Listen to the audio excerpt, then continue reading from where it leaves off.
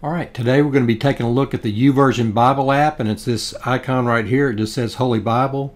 Specifically, we're looking today at how to accept a friend's request and also how to add a friend to be able to use this in the app. Now, typically people use friends in this app in order to share plans with one another, or share prayer requests with one another, or to share things like bookmarks or highlights or things like that that you want to share with other people. So what we're going to do is we're going to go into where our profile is here, and I've just got a test account that I'm using, and you can see there's a little green indicator there. So if I press on that,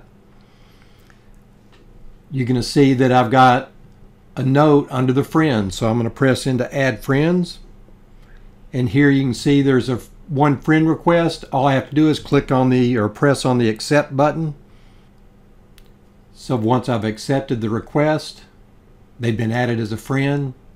Now, in order to add additional friends, I can send a request. So you would just click up here under Add Friends, and you can add friends either through the Connect with Contacts, or you could connect with friends through Facebook, or you can scroll through the list of the suggested friends, and all you have to do to add someone is just to click on the Add button.